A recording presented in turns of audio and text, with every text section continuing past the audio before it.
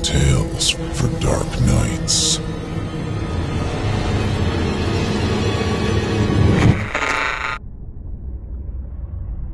The following performance is a first-round entry in the 2017 Evil Idol voice acting competition. Voting is simple. Following the performance, simply click the thumbs up icon on this video if you'd like them to become a member of the team, or the thumbs down if you'd rather they not. Voting on this entry will conclude 1 week after the date of its posting.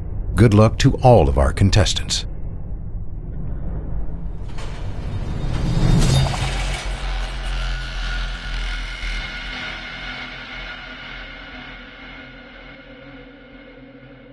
Let me call myself, for the present, William Wilson. The fair page now lying before me need not be sullied with my real appellation. This has already been too much an object for the scorn, for the horror, for the detestation of my race. To the uttermost regions of the globe, have not the indignant winds brooded its unparalleled infamy? Oh, outcasts of all outcasts most abandoned. To the earth, art thou not forever dead?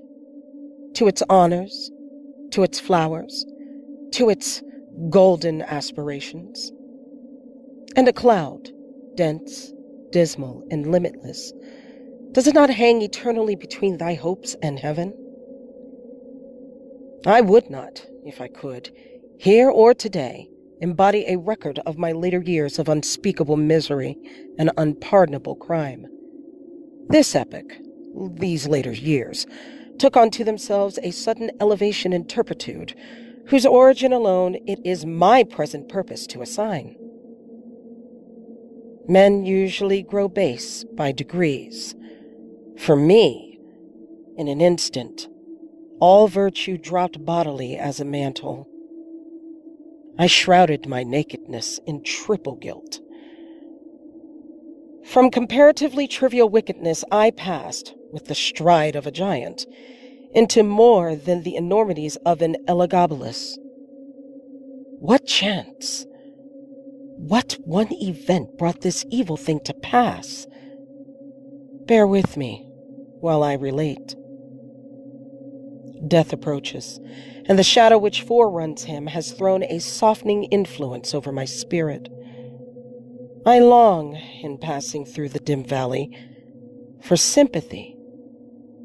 I had nearly said for the pity of my fellow men.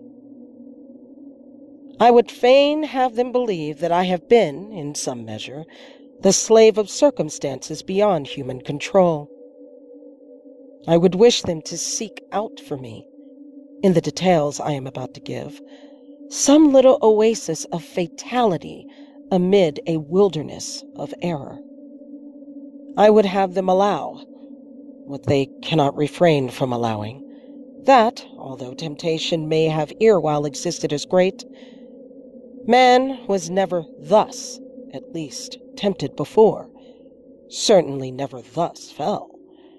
And it is therefore that he has never thus suffered.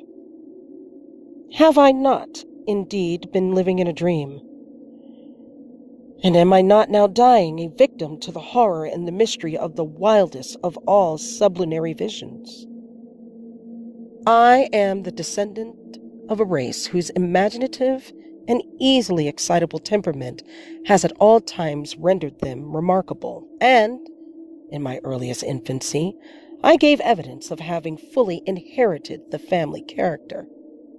As I advanced in years, it was more strongly developed, becoming, for many reasons, a cause of serious disquietude to my friends and of positive injury to myself.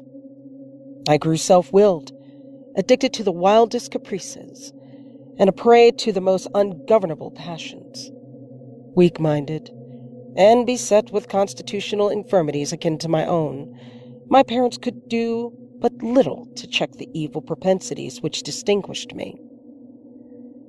Some feeble and ill-directed efforts resulted in complete failure on their part, and, of course, in total triumph on mine.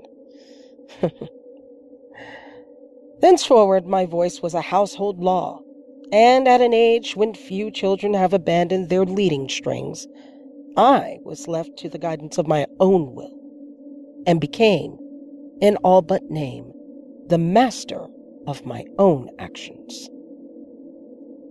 My earliest recollections of a school life are connected with a large, rambling, cottage-built, and somewhat decayed building in a misty-looking village of England, where were a vast number of gigantic and gnarled trees, and where all the houses were excessively ancient.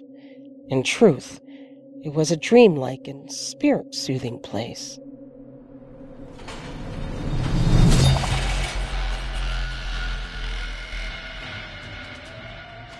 Thank you for listening. If you haven't already, don't forget to cast your vote for this contestant via either a thumbs up or thumbs down vote. New entries will be posted throughout July. Be sure to tune in and vote for each of them and help decide who becomes the next evil idol. In the meantime, turn off the lights and turn on the dark.